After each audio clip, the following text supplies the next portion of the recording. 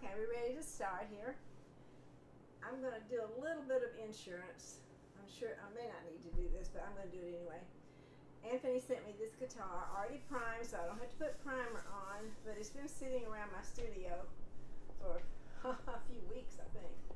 I've been doing other projects, so it's been waiting on me, and I'm just going to wipe it down with a little alcohol just in case anything weird's gotten on it. Fingerprints.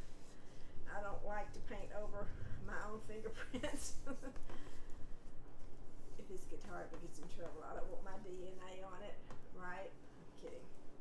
Anyway, so I'm wiping it down with a little alcohol just to make sure there's nothing on here that would keep the paint from sticking properly.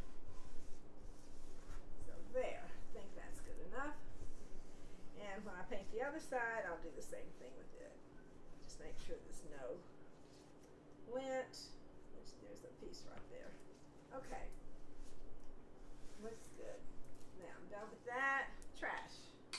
Done with that. Okay, now we're ready to start putting on the base coat. And I'm using Rust-Oleum's Painter's Touch White, and it's semi-gloss white. I use this for a lot of the things that I paint. Here we go. Now I need to get me some more about out. Anthony, more paint. I need more paint. And you know, I'm really old-fashioned with what I do, because some people spray paint, and maybe Anthony spray paints when he does his own finishes on his guitars. But I use a brush. First of all, I hate spray painting. I can't do it right. And so I don't. I do actually have a sprayer. I have an official whatever sprayer that you can do it with. And I had used it. I did a rocking chair for Kimmy Schwimmy one time, and I definitely used it on that, and it turned out pretty good. But a lot of the things that I paint, part of the charm of what I paint is the texture of the finished work, where it has a bit of a nice touch to it when you feel it.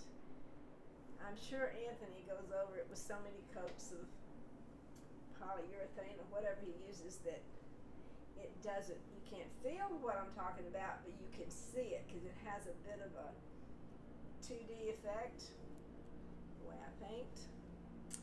So that's my story, and I'm sticking to it. I love doing these. And actually one of my guitars, it's in the picture, me on the picture in the slideshow in the front of this project, was sold to a famous guitar player who plays for his wife's band, Janet Gardner. His name is Justin James. Love that name. Awesome name. My family, we're supposed to be kin to Jesse James, if you can believe that. He was called Mr. Howard, and I come from the Howards. On one side of my family, on my mom's side, they're Howards. So I'm going to go over this whole guitar with this white paint, and if I need to do another coat, I will, but I just wanted to get started with this so you could see. I'm going to get my little Q-tip and get some paint that's running down into where it should not go for Anthony's hardware. He puts on these things. I've learned a little bit about guitars. This is where the neck goes, right here, and some other stuff goes down in these little holes. But I want you to see this part, and I'm going to pause again until I get all of this on, and then we will go on to the next part of this project. Hang on there, Anthony. It's going to be all right. It's going to be all all good, I promise. We're back, and Anthony, I went to Home Depot and I got new paint. So the back side of your guitar is going to be better than the front side of your guitar. I'm kidding. But you're such a kidder, I have to kid with you. I'm doing the same thing I did to the front. I'm just going over with a little alcohol to make sure it's nice and clean, because I've been holding this thing every once in a while, pretending to be a rock star. And we are going to now, okay, Anthony, I have a bone to pick with you. When are you coming to my studio here in Georgia and helping me with that little contraption that holds the guitar so I can flip it and paint fronts, back, sides all at once? Because I've had to wait now for quite a while so I can paint the back side of this. So we've got to make that date, okay? Promise? You remember you told me you would do that.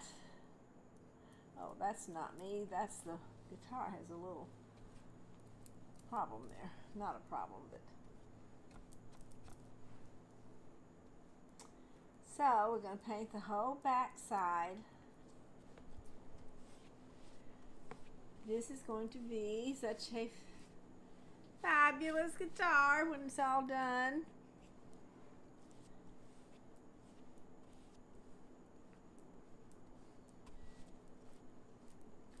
Anthony Giamatti, what a name. Love that name. You must be. You must be Italian. Are you Italian?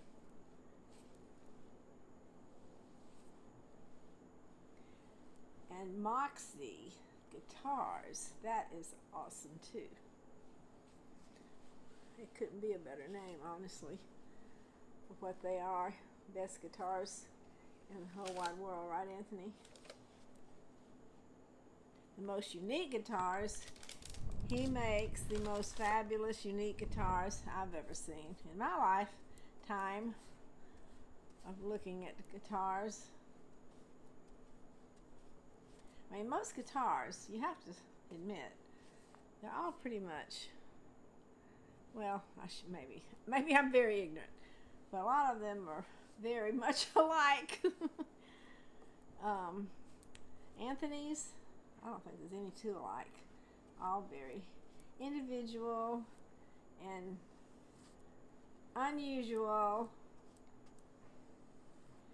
That's why I was so in shock when he asked me to paint what I do on his guitars. I'm very honestly honored and flattered, and I will do my best to make this at least as good as the others.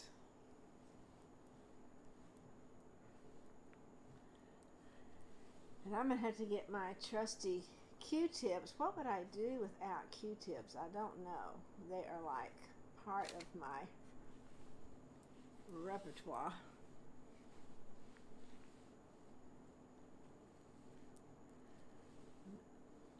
Oh man, it's just to try to get even strokes, even strokes. Okay, now there's a few little problems. A few problems with the paint going down in these holes. So I just get my Q-tips and just take one little swipe. Oh, and there's one more place here. It's gotta have an eye like a hawk right here. And this is the place that I have to paint this little plate that covers over this hole. And here's the plate which I'm going to paint. Let's see. I don't know if you can see it. I'm going to show it to you. It's just a little thing that goes in this little area here. And I think I'm not going to show you. I can't get it all under the camera.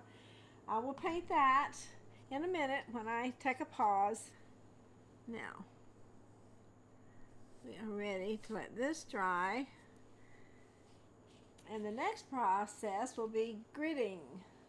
The gritting process. That will be fun. That's time consuming, but I will show you how I do it. And now it is goodbye for a little bit.